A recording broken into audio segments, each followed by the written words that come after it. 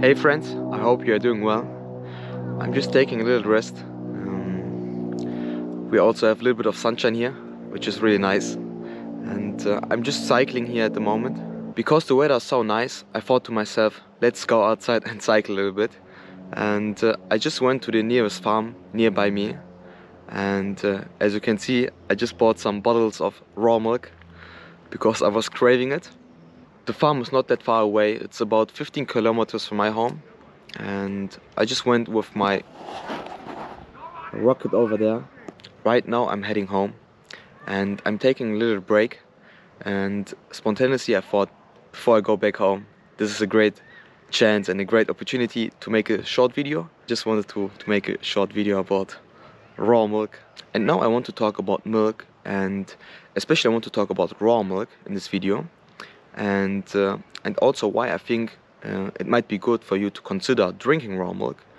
And yeah, maybe I can give you a little insight about that topic. Maybe I can here talk a little bit about my past and my first experiences drinking raw milk. Actually, last year was the first time I was drinking raw milk. Also, soon after that, I was constantly drinking raw milk.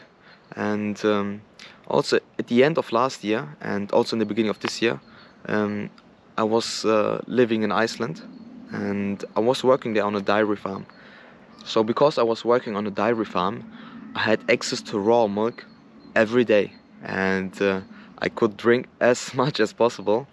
And yeah, this was really great for me. I was staying in Iceland for around 4 months, and during my stay there, I was drinking raw milk every day, and I was drinking at least half a liter every day, and sometimes even more than that.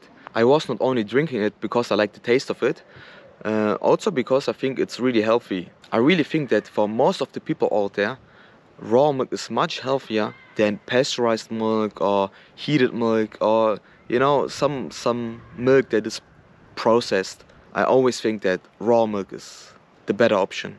And I always had the feeling that the milk that I was drinking there, the raw milk, um, it was giving me a lot of energy, and I was feeling really good after drinking it, and I was drinking a lot of it. And just in general, with every other food, if you eat something and you feel bad afterwards, you probably know it's not good for you. And if you feel good, then you probably know it's good for you. And I always had the feeling that the milk I was drinking was helping me or was beneficial for me, and was not destroying me somehow or something.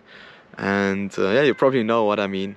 And another interesting point that I want to mention in this video is that usually when I was drinking milk, when I was drinking milk before the pasteurized milk and the milk you could find in the supermarket, I was always getting, bad skin. And when I was drinking a lot of it, I was also getting, some digestive problems. Not really that bad, because I'm also not lactose intolerant. But I could see that if I would drink too much, I would not feel so good afterwards. But with raw milk, that was absolutely not the case. And I was drinking it every day, and I was drinking a lot of it, and I never had any skin problems, or never had any digestive problems or something like this. Instead, I was getting all the benefits. And I also think that milk itself is really rich in nutrients, and it's a great food for a lot of people out there. Of course, you will find people out there who say that milk is bad, and you will also find some studies who show that milk is bad for you and unhealthy. But what you have to consider is that, first of all, there are some people who always have to say something.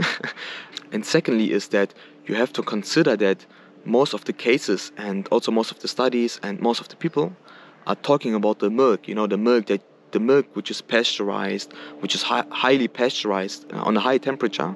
So these people are not taking the raw milk in perspective, but rather they're putting the pasteurized milk and also, the cheap supermarket milk most of the time. They're putting this in perspective, and they say it's bad for you. And of course it's bad for you when you have milk, from unhealthy cows, which are also not fed properly.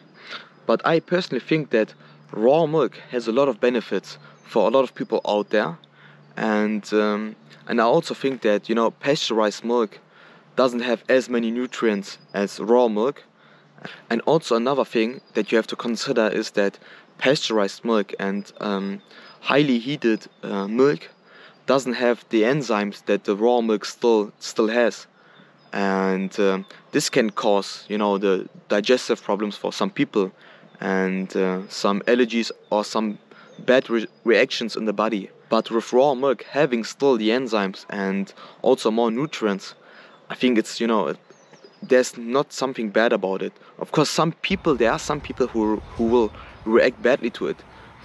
And I also say that raw milk is much better and has more nutrients and stuff like this, because recently I was reading a book that was saying, and this is basically also true, that every food that you take, and when you heat this food over 70 degrees, it will lose some nutrients of it. And this is with every food. And what also happens is that when you heat the food over 70 degrees, the protein get denaturalized, and these kind of proteins cannot be absorbed as good as, you know, proteins which are not denaturalized, and the proteins which are not heated, and the proper proteins you can call. And that's also a reason why I recently started to eat a lot of food raw and in its proper form, and I even eat eggs raw sometimes.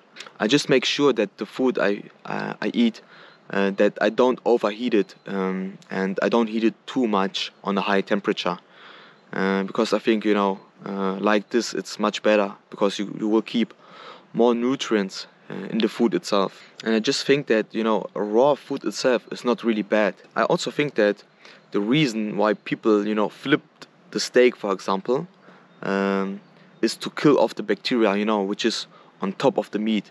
Because when you take the piece of meat, the inner part is not really affected, because, you know, you cannot really touch the inner part of the meat. It's just, you know, the outer part of the meat, which is here and on the outside, which you can touch and which can be affected by bacteria. And I don't want to make this video too long, so yes, I'm just heading home again, and yeah, see you soon, and drink your milk, your raw milk.